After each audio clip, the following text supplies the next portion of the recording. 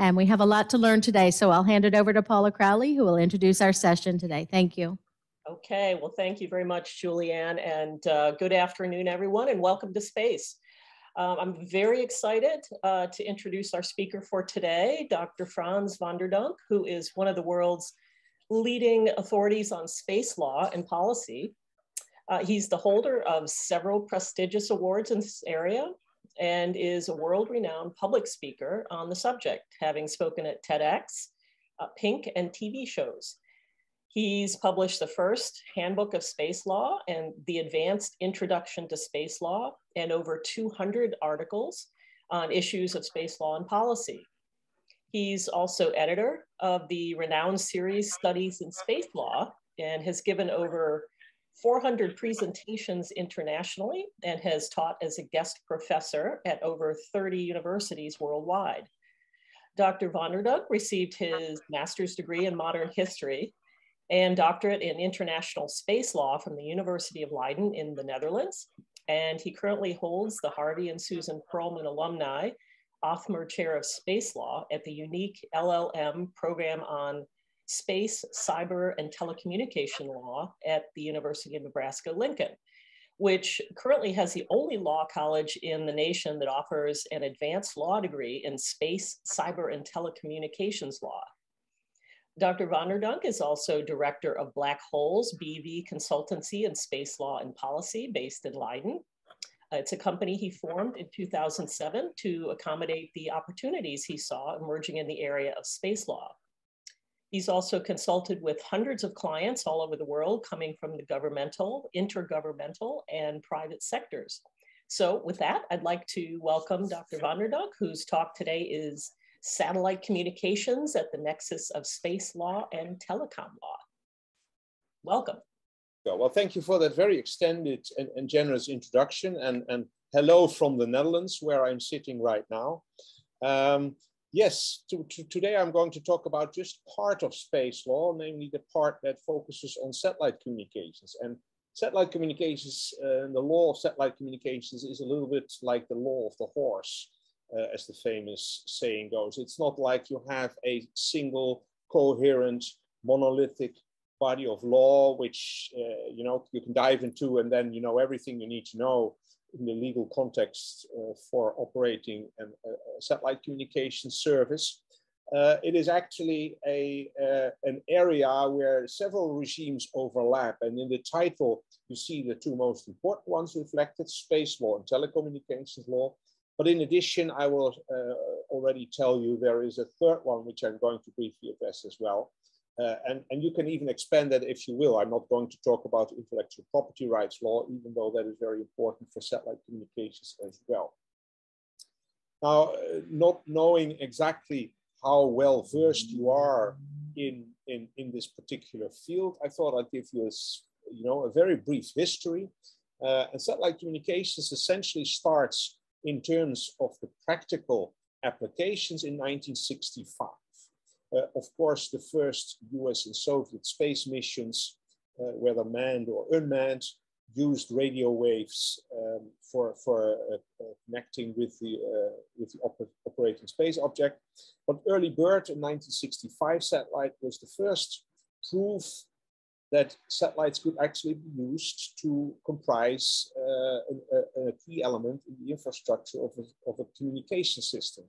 As a matter of fact, Arthur Clarke, a famous scientist, already a few years after the Second World War, discovered, so to speak, that if you would place 3 satellites in a very smart position on the geostationary orbit, which is the orbit around the equator at about 36,000 kilometers altitude, with 3 satellites, you could basically provide a global network where everyone everywhere in the world, supposing they had the right type of receivers or transmitters, could use the satellites to communicate with everyone else. And sort of early bird was the proof of that. It was a US satellite developed by NASA in conjunction with a statutory satellite operator created by federal statute in the US, which was ComSat, the Communication Satellite Corporation, which sort of gradually evolved into an international operation By 1971, the organization Intelsat, the International Telecommunications Satellite Organization,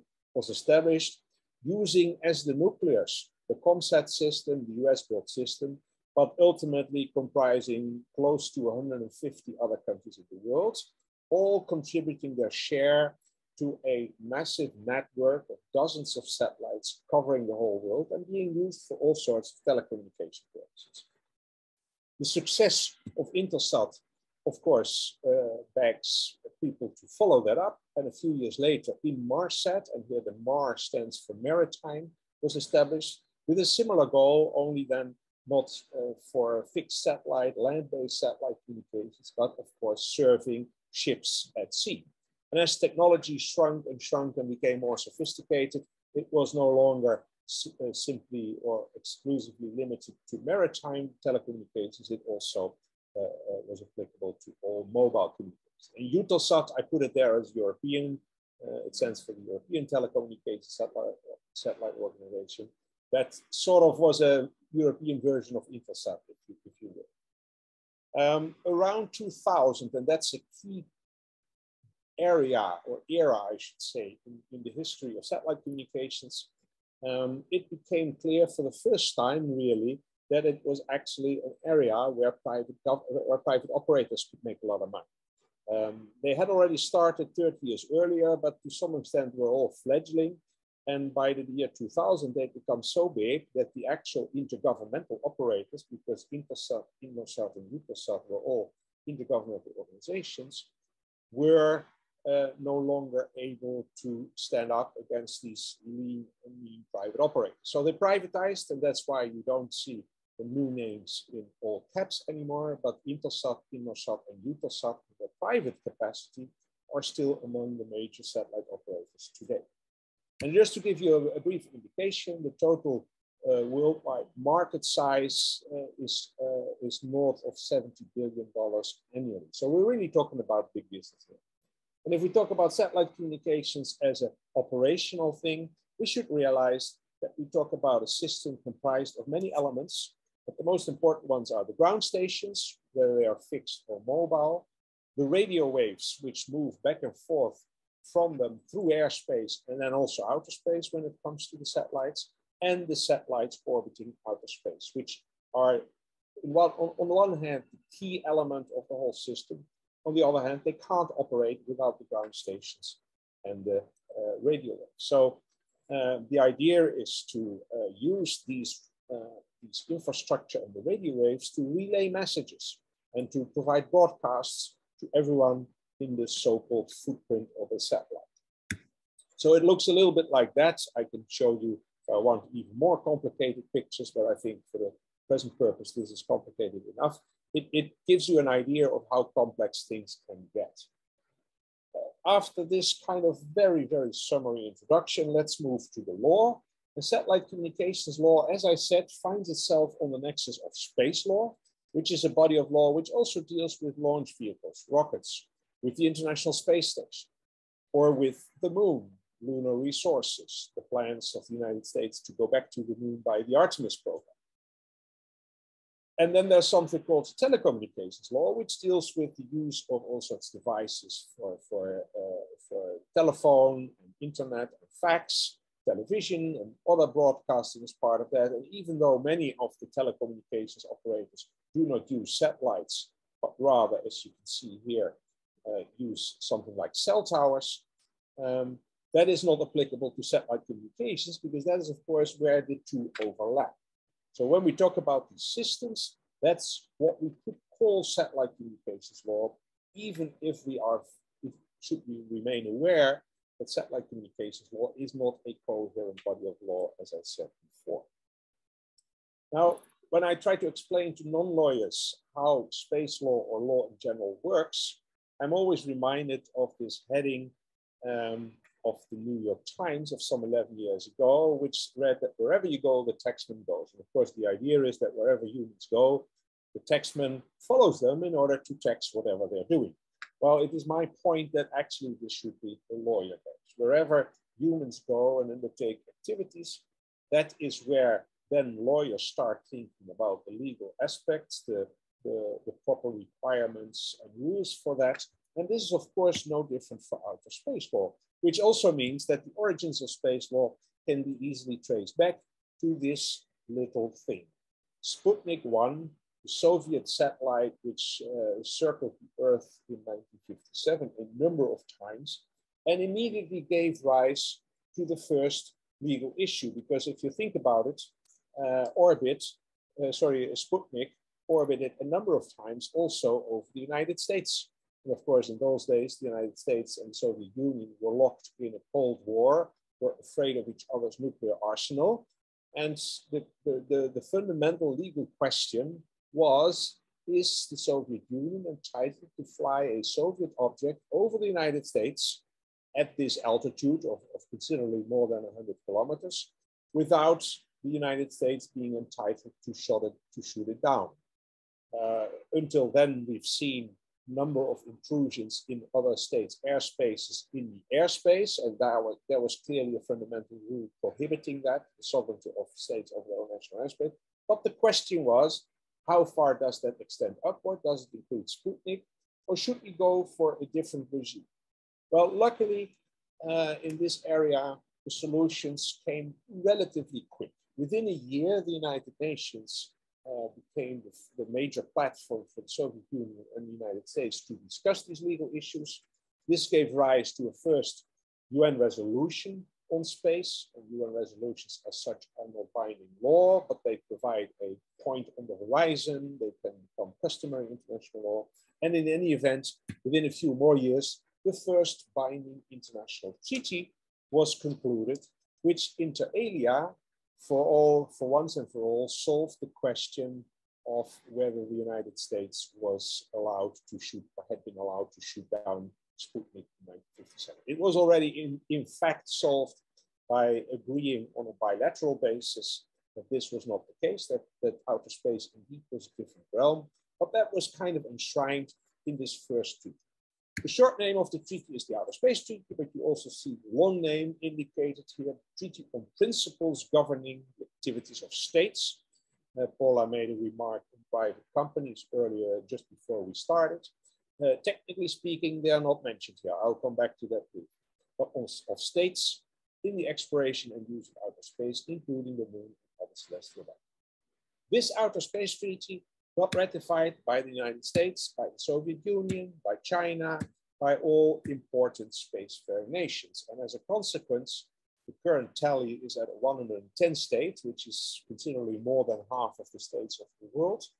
And since those involve all the major spacefaring nations, we can generally consider this to constitute customary international law.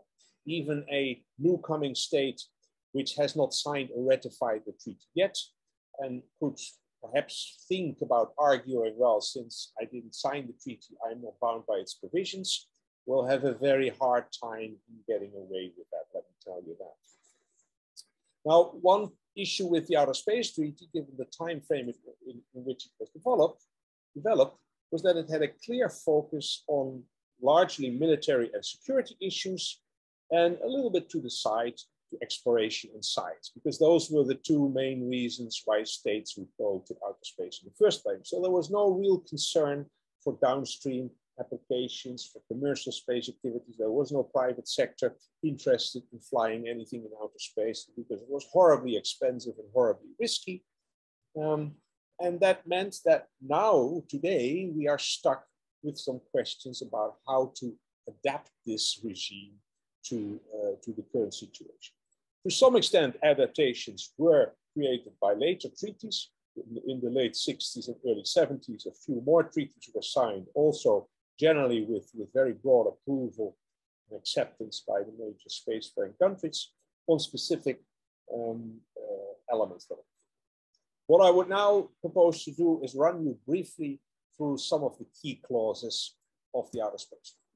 The most important one, and that's why it's perhaps the only one that I really quote in full, is reading outer space, including the moon, is not subject to national appropriation by claim of sovereignty. In other words, the US was right in not considering Sputnik to fly through US sovereign airspace, but in a different area where it could not exercise jurisdiction. Outer space is what is sort of referenced, although this is not a strictly legal term, but is referenced to as a global commons, an international area. And if you just think about your history lessons back in the days, of course, you may recall that in particular Western European states had the habit of putting their flags in other parts of the world and thereby claiming these colonies for the motherland. Now, that is on earth prohibited ever since the UN Charter, which prohibited colonization and colonies and actually called for decolonization. But Article 2 of the Outer Space Treaty basically means that this cannot apply in outer space as well. So the fact that the US astronauts planted the flag on the moon in the Apollo missions from 1969 to 1972 was not meant and could never mean that the United States would claim the moon or part thereof as part of its national territory. And the famous phrase runs a small step for a man. It should, of course, now read a human, but back in the days, it was all about men. A small step for a man. It was a giant leap for mankind and not just for the United States. And both NASA and the astronauts and the US government went out of their way to make claim that to make clear to the rest of the world that this flag was there to honor the US taxpayer, not to claim any territory for the United States.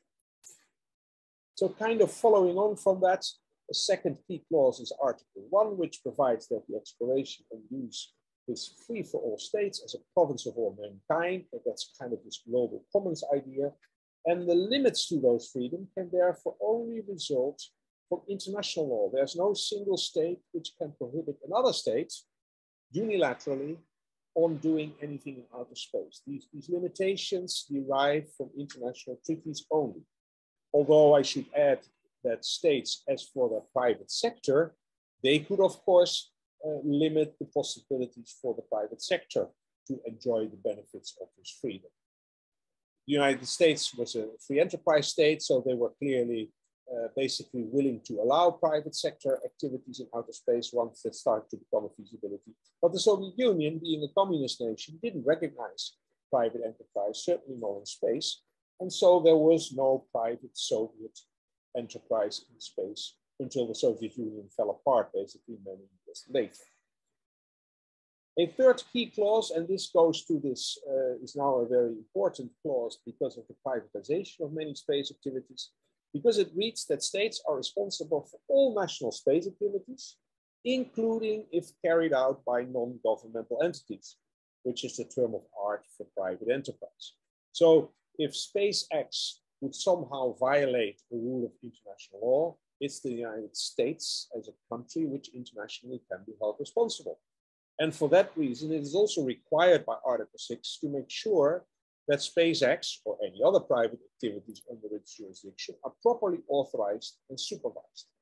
So this gives rise to the phenomenon of national space law, which most importantly includes then a licensing system of private space activities to make sure that SpaceX, to continue in this example, doesn't do anything which the United States can be held accountable for by other states. So if we had more time, we could play fun with flags, but these are all the states which up till today have actually a national space law in place doing exactly that in different terms to different extents, as you can imagine, but they basically allow the private sector under a license or an authorization or a permit or whatever they call it to become active in outer space. You see big countries as obviously the United States, Canada, France, UK, even China is in there, and Russia in 1993 following its move away from communism. But you see also small countries like the United Arab Emirates or Luxembourg or New Zealand. And you see countries in areas of the world where you wouldn't expect them, perhaps like Brazil or Kazakhstan or Turkmenistan. And the list is growing. So that is the tool by which states can control their own responsibility.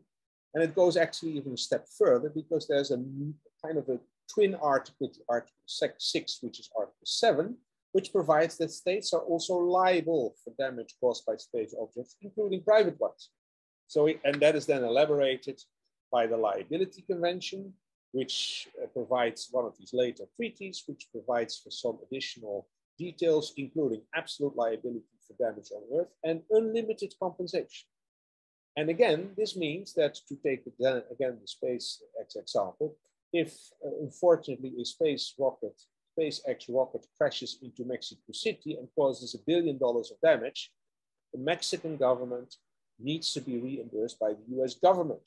And the US government can't say, oh, no, you sue SpaceX in a private capacity to get your money back. No, it's the United States which is liable, which again means that, of course, under the licensing systems that we spoke about, the United States includes how to deal with such unfortunate cases, namely to derogate at least a first tier of that international liability to the licensee.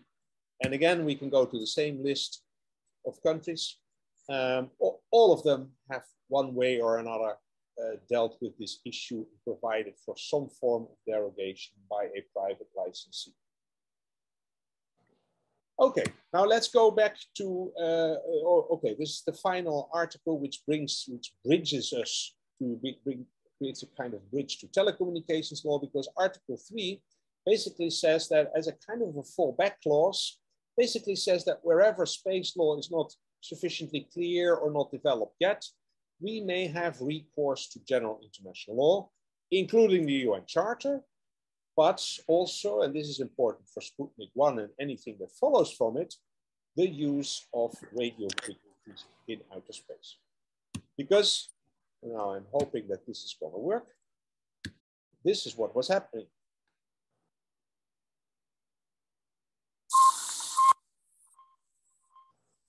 This is what Sputnik is doing. Sputnik was emitting a frequency. Now, as long as Sputnik was the only one emitting a frequency, and this is to all accounts not a very meaningful frequency, of course, there is no real problem. But to give you kind of a crash course in radio technology, the terminology here is a frequency, which is in technical terms the rate per second of a vibration of the air constituting a wave. You can have very high frequencies and very low frequencies, and they are usually expressed in vibrations per second or hertz. And you go up to something like gigahertz, where you talk about billions of hertzes at the same time. So very high frequencies. All these frequencies have one thing in common. If they are used in the same area by different services, interference results for both concerned. So there is a clear incentive for everyone interested in using these radio waves to make sure that no one else is using the radio wave in the same geographical area, because then both have a problem. With Sputnik, there was no problem because it was the first, but ever since then, that's changed. That brings us to the field of telecommunications law, which I should warn was a type of law which already existed at the national level, addressing wired as much as wireless radio already since almost 150 years, even on the international level, where, of course, once one country would broadcast into another, that's an international activity, so that requires international regulation and international law. And the coordination of the international use of radio frequencies to avoid interference was picked up quite early. As a matter of fact, in 1865, the International Telecommunication Union was established, and it was one of the earliest global organizations. It has one of the most extended memberships of all intergovernmental organizations, covering almost every state in the world. And from the start, and of course, looking back at the date, that was ages before a satellite ever appeared on the horizon, both literally and as a matter of speech. But it started dealing with these issues. The latest legal construct is based on the ITU Constitution, which was redrafted in 1992 with a Convention on Radio Regulation. The main question that arose within a few years after Sputnik was, does this whole regime, which again for almost a century at the time was developed for terrestrial radio and terrestrial wired communication, is this also applicable to space frequencies? Because that was not originally in the remit of the ITU. Well, luckily, smartly, The answer came quickly in 1959. It was agreed by all member states of the ITU that the answer is yes. So what then happens is that the ITU is able to apply a 2 or 3-step process to the use of frequencies with an international element. That is, of course, a big prerequisite. If there would be a radio station in Orlando, Florida, which would have a range of only 200 miles, no foreign country would be touched, hardly any international waters would be touched. So regulating that also in terms of frequency use would remain the purely exclusive remit of the United States, or within the US federal construct, the state of Florida. That's nothing that needs to concern the international business. But as soon as we talk about international use of frequency, we have this 2 or 3-step process, which starts with the allocation of frequency bands, which are ranges of frequencies, to specific types of services with international radio communications. I'm going to give you a little bit of an illustration soon to give you a little bit of a closer idea. It addresses the whole usable frequency spectrum. For technical reasons, anything more low frequency than 8.3 kilohertz and anything higher than 3 terahertz, or whatever the amount is currently not feasible. And within that range, the whole process applies. And it basically works as follows. The frequency bands are indicated by the bookending frequencies. And what these frequency bands are allocated to is determined basically every 4 years, is renegotiated in a giant negotiation process of the World Radio Conferences, where all these member states and all the lobbyists and the private sector come together and try to discuss which frequency bands should be allocated to which type of services. If there is a 5G development on the horizon in the United States and rich Western countries in Europe, they will try to push for more bandwidth, for more frequency spectrum to be allocated in the ITU context, which may go at the cost of other services. So it's one huge negotiating process. But ultimately, every 4 years, the result is a revision of the radio regulation, which provides hundreds of pages of information on the allocation of frequency bands. And just to give you a little bit of a flavor, this is a tiny part of that of those allocations. So you see here the frequency range. You see here that it is subdivided into further details, and then you see on top region 1, region 2, region 3. The world is divided in terms of easiness to 3 different regions: the Americas, Europe and Africa, and Asia Pacific. Sometimes, as you can see here, the international allocations are the same across all 3 regions, but sometimes regions can have their own individual say. So this is kind of an effort to be as flexible as possible. You see here 2 types of 2 services, a fixed and mobile, except aeronautical mobile. Those are the types of services that should seek for the use of frequencies within the 7450 to 8100 kilohertz band. Or to give another example, here you only see aeronautical mobile, which is a different set of frequencies. You also see footnotes here, which allow for further details. Have these numbers 5.09, 5.110, etc., etc. They allow for different countries or groups of countries to yet again create a kind of an exception. So it's a very complex system of the effort to apply certain rules and allocations globally, but at the same time allow for as much frequency as is possible to allow every country, every region, every continent its own application if it so wants. Now, within those frequency bands is where the second step takes place, and that's the allotment, and that's a term of art of specific frequencies to states for specific services. So what happens if SpaceX wants to develop a Starlink constellation, its engineers develop an idea of we need this, that, and the other frequency, and then the US, as the country of authority over Starlink, has to ask for allotment of those frequencies requested by Starlink in this international process. And of course, the first thing the United States has to do, and if Starlink is smart, it has already done its homework and done it for the US, is check that if they, for example, want these frequencies for mobile communications, that they ask for frequencies in the frequency bands which are allocated for mobile communications. Because if not, then it's thrown out right away, because they're aiming for the wrong set of frequencies. That's not all, of course, because once the allotment request is in, once the US has requested certain frequencies on behalf of Starlink, there is an enormous coordination process with all the other member states of the ITU, basically, who can come forward then and say, wait a minute, I have already a satellite operating on the same frequency in the same geographical area, and I'm the first comer. The first come, first serve rule is very important in space communications.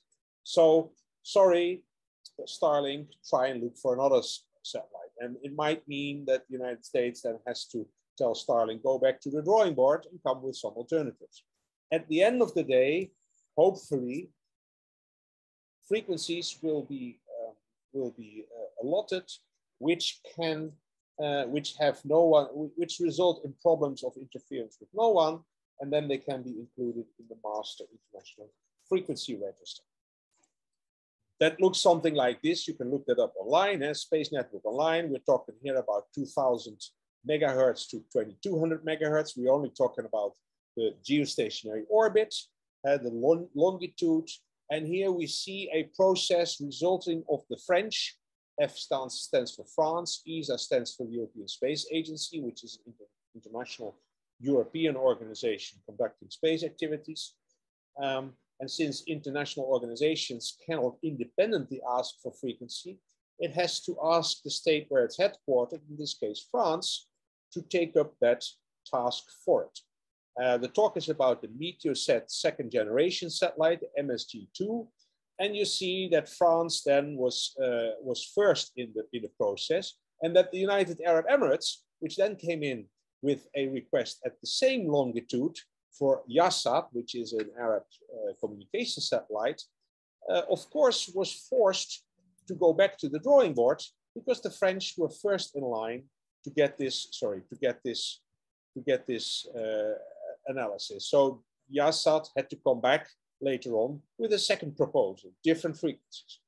Now again, I won't bother you too much with the details, but you can then click on view and then you get something like this, very complicated tables, which I won't go into detail, but here you see some of the advanced details thereof, the frequency, the bandwidth around the frequency. So you have the frequency, which is 2068 megahertz, but on both sides, half of 6000 kilohertz, which is of course 6 megahertz, if you can still follow the calculations, is also reserved because if the frequencies are too close to each other, then there is still a risk of interference. So the approach of the ITU is to not only give you the exact frequency, the 2068 one, but also a little bit on both sides as a safety margin. And that safety margin is here defined by way of 6 megahertz or 6,000 kilohertz, which means that between 2065 and 2071, you can actually freely operate.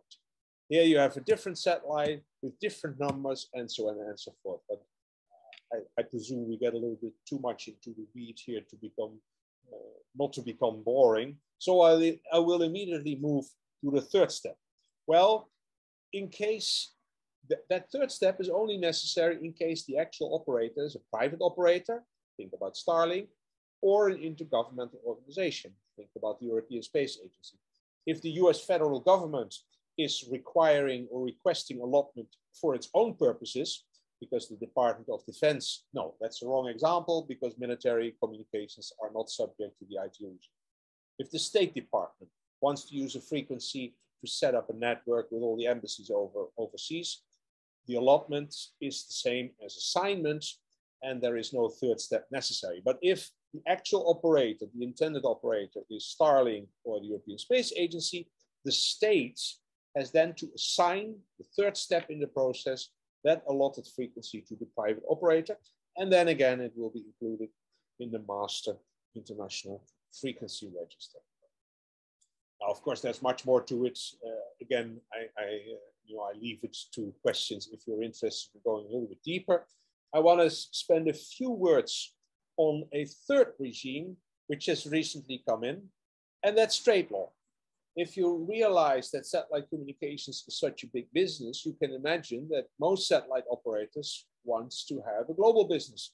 If you have $100 million satellite up there already, which is basically, if it goes to the international geostationary orbit, capable of covering about 1/3 of the world, you would rather have the possibility, the acceptance of all the countries in that so-called footprint, which is the area where you can receive the broadcast from that satellite, to actually do business there, to sell subscriptions there, to build up a customer base there.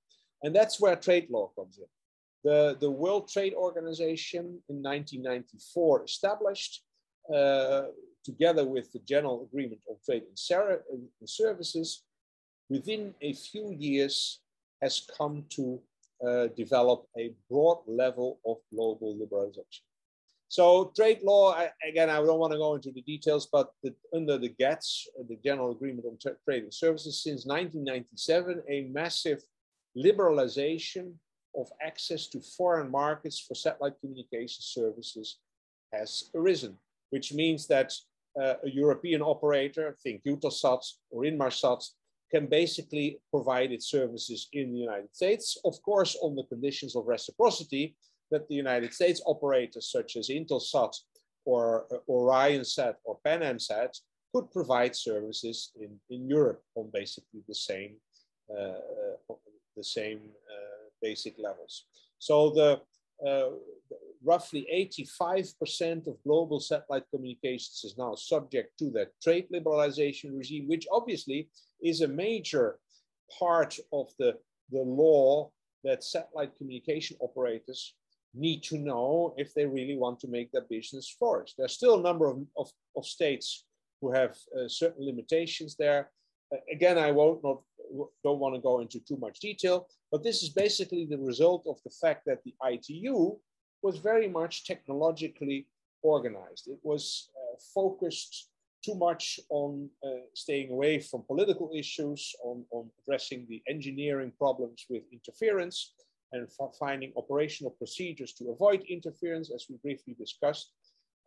So when the private sector in the 1980s and the 1990s grew and grew and grew, and became more and more vocal about the interest in access to markets elsewhere, it was not the ITU which was able to pick this up.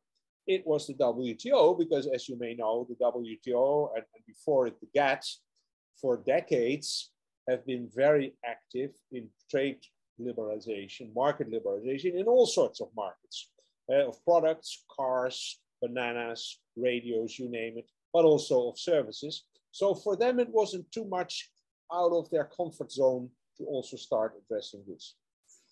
In 1985, the US already made a first step whereby the FCC, which is the Federal Communications Commission in the US responsible for taking care of telecommunications. This includes the role of the United States in the context of the ITU. So the actual agency which is going to go for allocation discussions and negotiations, which asks for allotment, is the FCC. The FCC also put a first milestone in the sand saying we need to work towards privatization of this sector. It's not anymore appropriate in these days to get the government, to get the taxpayer to finance these very expensive telecommunications and satellite communication systems. We should push for liberalization and privatization. 9 years later in the European Union, a first piece of actual law was created whereby you see a sort of embryonic free trade zone within the EU on services. So a Finnish telecom operator can now provide satellite services in Germany on the same basis as a German satellite operator, etc., etc. And that then pushed for this fourth protocol, which provided, and I don't want to go too much into the details, but which provided for a large measure of liberalization of satellite services. So with that, I want to conclude and just leave you with one somewhat self-serving message, namely that there is enough space out there for space lawyers. And there will be more and more space out there because obviously we are only at the beginning in many respects of the development of private space, which still includes the ever-growing telecommunications sector. Thank you very much for your attention, and I'm open to questions. Okay, well, thank you very much for that very interesting and informative lecture. And great job for boiling down for us what I think is a very technical area so that it was digestible for us.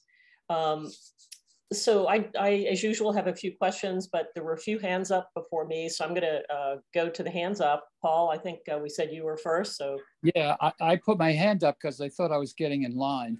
I'm sorry. Yeah, I thought that's what you were probably doing too. So no, I was particularly interested in the slide that was up that showed the trade area, these various areas. And my question is, where does the military fit in? Do they go through these procedures and regulations? Because that's controversial and very much of concern to a lot of us. Yeah, that's a great question. And I'm sorry, as a law professor, I have to say yes and no.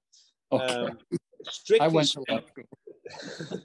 Strictly speaking, these regimes do hardly or not at all apply to the military.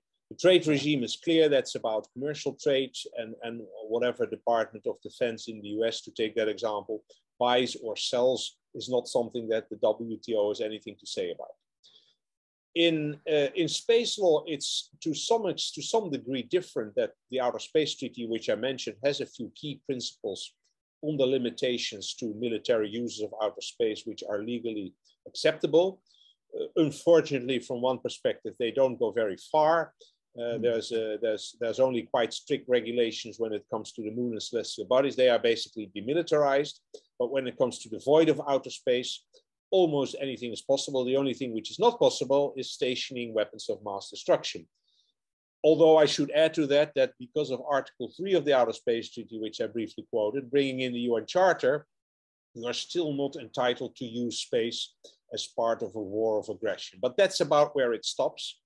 And that, of course, has to do with the basic element of international law consisting of treaties where individual states are willing to accept the obligations of those treaties. And in particular, when it comes to national security, you can imagine states are very, very careful because they accept limitations on their discretion to act as they see good, if they are not very, very certain that at least their potential opponents are limited even more, to put it in very succinct terms. Right. And when it comes to the ITU, that's an interesting part, because the ITU has a particular article, Article 48, which says that the military use of international radio frequencies does not require to go through the ITU process. So technically speaking, the Department of Defense can say, well, we like these frequencies, we'll go ahead anyway.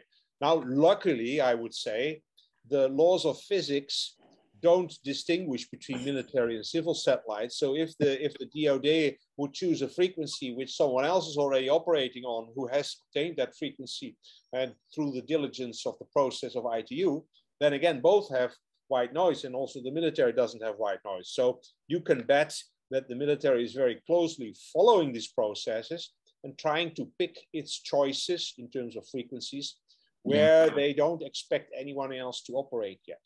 But legally speaking, they're outside of the game. They're monitoring themselves, the military. Yeah. Okay, I think Richard, you had your hand up, and then we'll go to the Oak Room. Okay. We had previously a discussion of space junk, and with more and more satellites being shot up to provide internet service and communications, we're getting more and more junk. And what I'm concerned about is the liability of this junk and the lawyer's love for getting into a liability suit. we created a monster with that if space junk injures another operating satellite, the country could be sued. That's as well as the sponsor for damages. I'm just kind of concerned about, or is there an exemption for junk that causes liability in international space? That's an interesting perspective, because I have always tended to take the opposite perspective. I'm quite happy that the liability regime is there, because it at least requires states to do their best to prevent their own satellites from exploding and blowing up and causing all sorts of damage. Because, and that's the big if, that's my main concern. In many cases, of course, the big if is that you actually are able to identify the state or states behind the junk. Recently the Russians blew up their own satellite as part of training practice, basically showing their muscles in outer space, threatening that, well, we can blow up our own satellite, so if you start a war with us, we can also blow up your satellite. Well, by that token, they created a lot of space junk. And if parts of that, major parts of that, would 2 months after that have hit your satellite, you would probably still be able to prove that that piece of junk came from the targeted Russian satellite a couple of months ago, and you would be in business as far as your compensation would be concerned. But if it's 10 years down the road, or if the piece of junk is much smaller, and we shouldn't forget that a piece of junk as small as a paint flick can already pierce an astronaut's suit if he's doing a spacewalk. So they can, because of the speed at which these paint flicks are traveling, can still be very dangerous. And of course, then we have a major problem in identifying the liable state. So I'm happy that at least we have the liability convention and the Article 7 of the liability to impose an onus on states to not allow, the first idiot around the corner to do something in outer space, because it's the state which is held on the hook. And that, of course, provides a huge incentive for that state to make darn sure that only technically savvy operators can go up there if they're properly insured and things like that. It's far from ideal, because again, the real problem is identifying the space debris and the original owner. But at least it's the only thing we have really to prevent states from thinking, as they used to do, well, space is so immense, who cares about us leaving a bit of junk? Which was one reason why in 1967, when this Outer Space Treaty was drafted, we don't really have any international clause, we don't have any clause in there which limits or prohibits the production, the wanton production of space debris, just because everybody thought, well, space is so big, these few rockets which are shot there, the few satellites, who cares? Now we are in a different ballgame, and now we have to do something about it, because if we don't do something about it relatively soon, we run the risk that no space activities at all are possible anymore. And human society has already become so dependent, not only for military purposes, but also for civil purposes and commercial purposes, that, if we lose that capability, that would be a big blow. I'll stop there. Well, we can talk for hours on this issue. Yeah, well, and I guess it's only as good as, whether states are willing to comply. Your example with Russia recently, which, didn't seem like such a good idea, and I think resulted in members of the ISS, basically taking cover. Right. Including, by the way, 2 Russians. Yeah. And which also shows that space debris doesn't discriminate. So that's one reason why I'm seeing a glimmer of hope that everyone who has something at stake in space, even though they are as antagonistic as Russia and the United States and perhaps China, there is at least a certain common ground of thinking, well, this problem can harm us all. Sorry for interrupting you, but Julianne, do you want to? We'll go to the Oak Room. Yes. First, I'd like to thank you, Dr. Vonderdonk, for a fascinating lecture this afternoon. It's got me thinking. My question for you has to do with what is the potential for the weaponization of these radio frequencies and other signals, such that you could actually knock out, for example, GPS, which would mean that planes couldn't fly and ships couldn't go across the sea, and all submarines would have to come to the surface. I mean, what is the potential for that? I mean, this all works as long as everyone plays nice, right? But everyone is not always going to play nice. No, no, you're absolutely right, and it's a great point. It's unfortunately a shortcoming of the international regime, for which there are many historical reasons which we don't need to go into. But the bottom line is indeed that if somebody really doesn't want to play nice, the only thing you can do is use the legal obligation and the fact that that state violated that legal obligation to get general political sanctions going. But unfortunately, all states are equal, but some states are more equal than others. And the stronger as a state you are, the more you are able to get away with doing, horrible things. I mean, think about what Russia is doing in Ukraine right now, without being properly sanctioned or even put back in place. What is happening in space so far is not anywhere near that, but the risk of jamming or spoofing or hacking GPS and other GNSS systems is certainly a major worry. And the general thinking currently in the sector is not so much to go for legal solutions, although it is of course very helpful if you are able, at least on a national level, to punish and criminalize these actions and just create a criminal law which says that everyone who's spoofing GPS or another GNSS system is liable, is criminally liable to years in jail or whatever. As a sidestep, one of my consultancy jobs many years ago was a project of the European Union, which wants to promote Galileo, kind of the second generation GNSS, second generation version of GPS, but then a European version, to promote it, including trying to get the member states of the European Union, at least, to criminalize any attacks like the ones you describe on the Galileo system. But in the international community, unfortunately, that is limited to national sanctions. So at the international level, the thinking is more like we need, to the extent we can, to harness ourselves with all sorts of operational and technical devices against interference. And the other plain solution is simply abundance.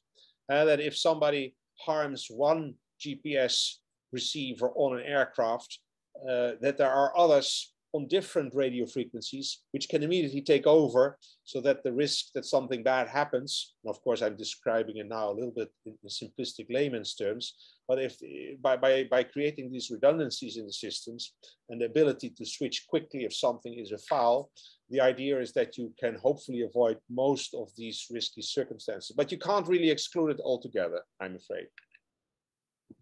Thank you. Bob, go ahead. Bob Burstein. Who is the space cop that enforces these regulations? I am the space cop. No, I'm joking. There is no real space cop, but that's again part of what we generally see in international law, that violations of international treaties, if there are smaller countries at stake, the sanctions which are available sometimes in the treaties or sometimes in the broader international community can suffice to kick such a country back in line or to punish it severely if it's not. But again, if you come to the major players, unfortunately, that doesn't help. And the only way you can use these violations is as a political argument for trying to convince that the other state is apparently violating the rules of international law, is not trustworthy, there can be boycotts and things like that. There is no global police cop, and that applies to space as well. John Axe, go ahead. And don't forget to unmute yourself. Yes, thank you. My question is a follow-up on the current situation in Russia.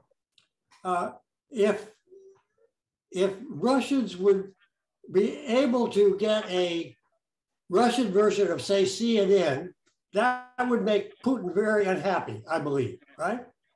Now, what is he doing to prevent that? The only thing he can actually do well, it's two things. I mean, let's start with the baseline that the freedom of activity in outer space includes the possibility for US satellites like Starlink promised to Ukraine, for example, to broadcast anything they want into Russian territory because outer space is free. That's part of the basic freedom. So it's kind of the space equivalent of Radio Free Europe in the Second World War. Those of you who study history are familiar with that. What Putin can do is basically two things. One of them is illegal, and that's trying to shoot down those satellites, because that is certainly a violation of international law. Whether it is an attack on a sovereign state is something else. What the appropriate retaliation, the legitimate retaliation would be is also something else, but at least that's illegal. If he just jams the satellite or sort of blinds it so that the broadcasts do not reach Russian territory, that's technically speaking already in violation of international law, because you're not supposed to interfere with these broadcasts, presuming in my case that Starlink has properly gone through all the procedures in ITU, et cetera, et cetera. But whether you can actually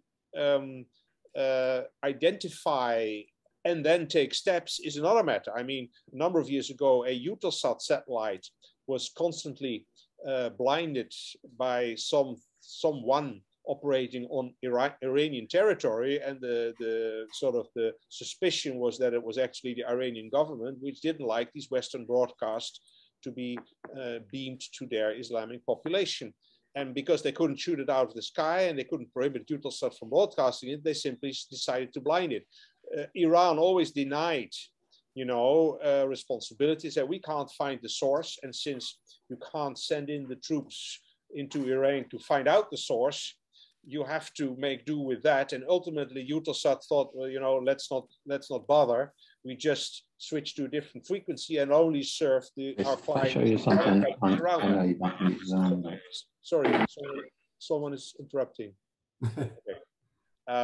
So, and the thing which he can legally do, and that's the final part to your answer, is of course, A, prohibit anyone on Russian territory to listen to these broadcasts, and B, impose heavy penalties upon them. And I'm reminded, even though I wasn't there myself, of the Nazi occupation of my country in the Second World War, when the Dutch population wanted to listen to Radio London to get the real news, but the Nazis didn't want that. And anyone in the Netherlands who would be caught listening to the radio could be shot on sight. So unfortunately, that is something, well, shooting on sight is of course going into against certain human rights, but we've seen that Putin is not very much restrained by such considerations. But at least legally he could say, well, it's prohibited. And because if you listen to the enemy, we are entitled to throw you in jail for 5 years. And they can send around constant, people with listening devices, seeing whether anyone has their dish, linking up to the Starlink constellation in this example. So that's kind of the scenario, the set of scenarios. Do you have any idea of what combination of those things he's actually using? Well, I think already now the last one is a matter of fact. I mean, you are already criminally liable if you listen in Russia to news which by the Russian authorities is branded as anti-Russian, is as degrading the honor of the Russian army, or whatever the terminology is. So that situation is already there. And I have no doubt that draconic measures are being imposed. You can be thrown into jail for months or years, and Russian jail is even less, less nice than jails elsewhere. I haven't heard of any shooting so far.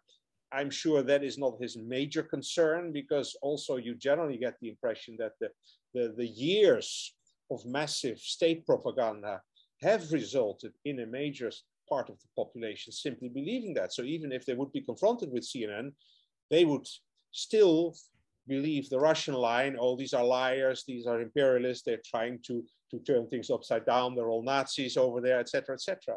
So before you have any, but that's of course another story. Yes, yes. Technically, is it possible to jam it so effectively that even if they wanted to listen to a Russian version of CNN, they could not do it? Well, it's not certainly not very easy. In the old days, it was easy because I briefly spoke about geostationary satellites in that geostationary orbit 36,000 kilometers up. The nice thing of those satellites, and the term geostationary already indicates it, is that the very special nature of that orbit means that satellites, they basically turn around the Earth in the same speed, same angular rotation speed as the Earth turns. So from the Earth, they look stationary, which means they have to point their antenna only once, basically, and you have to point your antenna only once. So of course, if you have a geostationary satellite on a more or less geostationary, more or less stationary spot, it's relatively easy to blind. Now, Starlink is 100 and soon thousands of satellite constellations, small ones, tiny ones, more difficult to target, but also flying, because at that altitude, they have to turn around the Earth much quicker than the Earth itself, because otherwise they are dragged down by gravity and the atmosphere.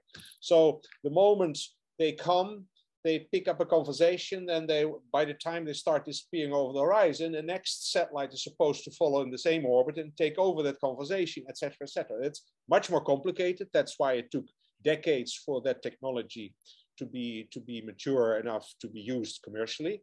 But it also means that you constantly have to switch your targeting, your jamming devices, if you really want to totally cancel that out. Well, I think I'm going to try and get in the last question or two here, Julianne, unless there's any other questions in the Oak Room. So I guess my question is a little more terrestrial. So, what do attorneys in this very specialized area find themselves doing day to day? What sort of work are they most involved in? Well, to start with, I think that there are very few attorneys in the real sense of the word who practice space law on a daily or even a regular basis. There are a number of law firms who have specialists in space law. If you take satellite communications law or communications law more generally, of course, the group is already much larger. And when it comes to communications law, there are already from time to time actual court cases where they have to litigate, which is what an attorney normally does. So, but if you take the space law side, there are very few actual court cases or arbitral tribunal cases so far. That's going to change with the ongoing privatization. I expect that to change over the next 10 years. But so far, there are very few of those. So the main occupations of all these lawyers is advising on contracts between the satellite operator and the insurance company, between the satellite operator and his clients, between the satellite operator and the licensing. Well, that's not a contractual negotiation, but you can negotiate about the license and the requirements. Or on the other side of the fence, lawyers are needed in the regulatory agencies, not just in the US, but in other countries as well, to make sure that the regs are duly implemented. You have a level higher, those who actually make new regulations, whether they are in Congress or staffers of Congress or regulatory agencies or all the corollaries in other democratic or even non-democratic states. So there are a lot of governmental lawyers who think about that. And there's a lot of advice going on. Much of my consultancy work is basically telling either governments who are interested in moving into space or the private sector to move into space. Well, these are the legal ramifications of what you can do and what you can't do. So if you want to do this, better make sure that is taken good care of. Or maybe you should think about doing something else, because the way you are approaching this is not legally applicable. Or you can advise them in a procedural level how they could try to argue that the regulatory agencies come up with regulation that actually helps them. That's an ongoing. So in other words, to come back to your original question, there's very few actual litigation going on. So it's much more in that advisory capacity, legislating, regulation making, licensing making, etc., etc., and negotiating, of course.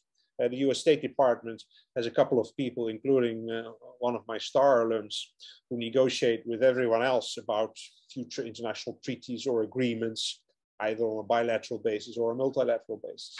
Okay, so there haven't been any like major juicy fist fights between states, any big, you know, court cases or anything like that. So very few.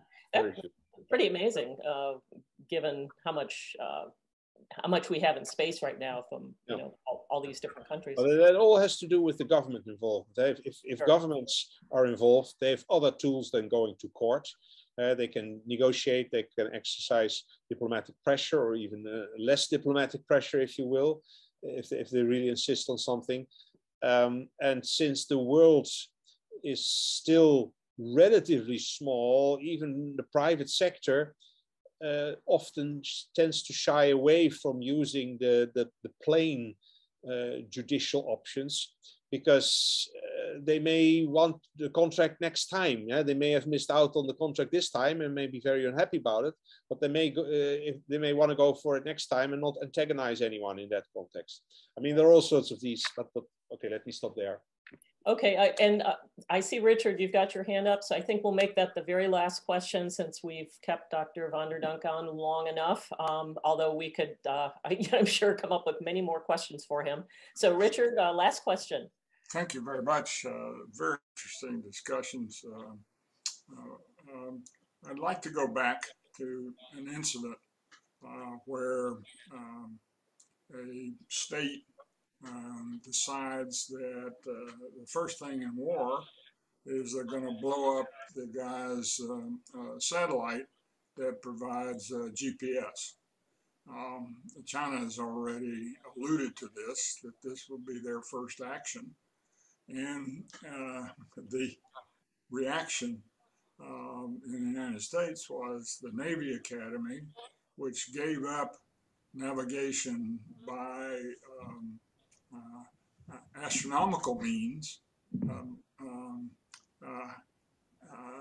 to use the electric methods, which were much more precise than the sextant, has now reinstituted a course in navigation using sextants, because the first thing the Navy Academy thinks will happen is blowing up the satellite that provides GPS to weapons and enterprises and everything else with very precise decision.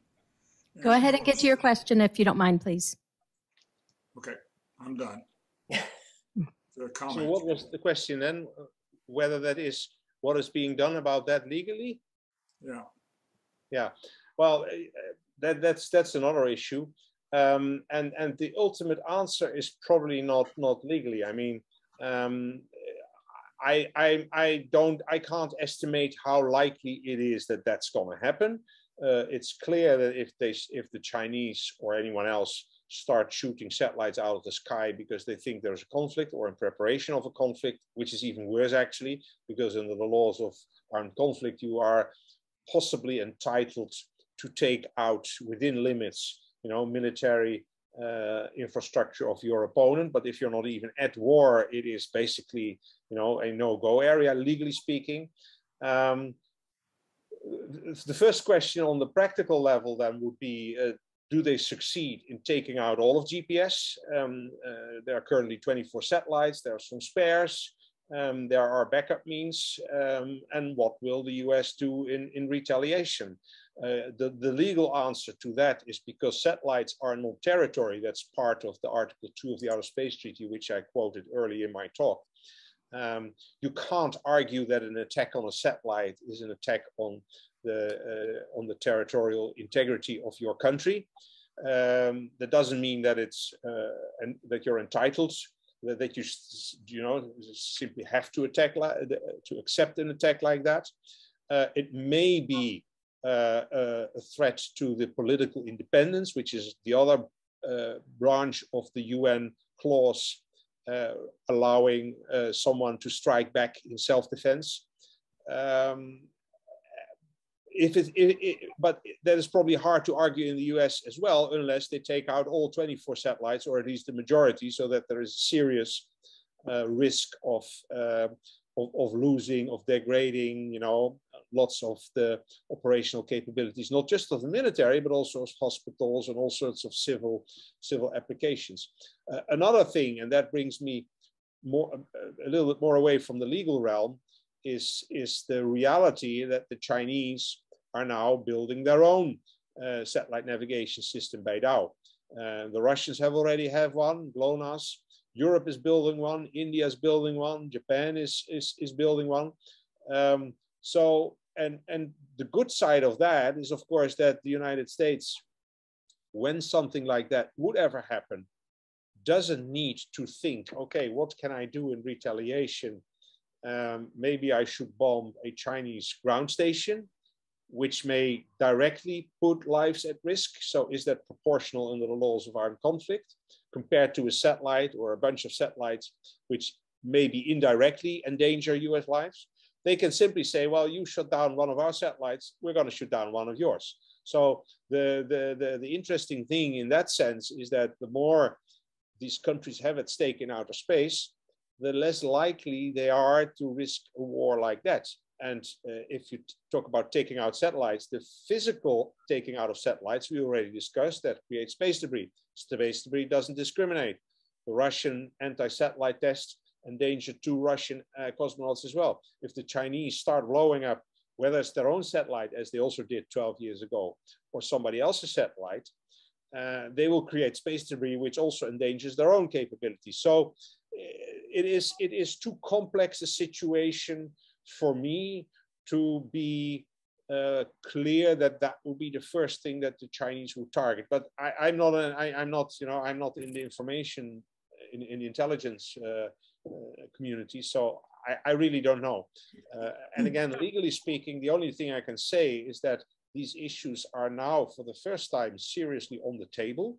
So far, we've been lucky that nothing like that has even closely threatened to happen.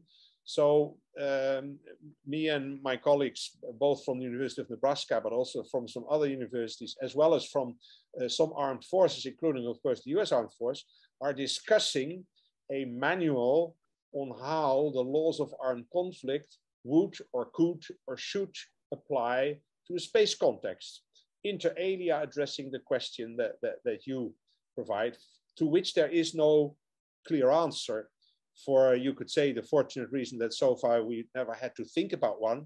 But since that is gradually changing, unfortunately, we now better start thinking about one. So maybe a few years from now, we have a first comprehensive analysis of what risks are reasonable in terms of use of armed force in outer space, including an example like yours, and along what lines should the victimized states then think about retaliating, keeping general principles of the law of armed conflict as applicable in mind. That effort is called the Woomera Manual. So if you're really interested in that, you might wish to follow that.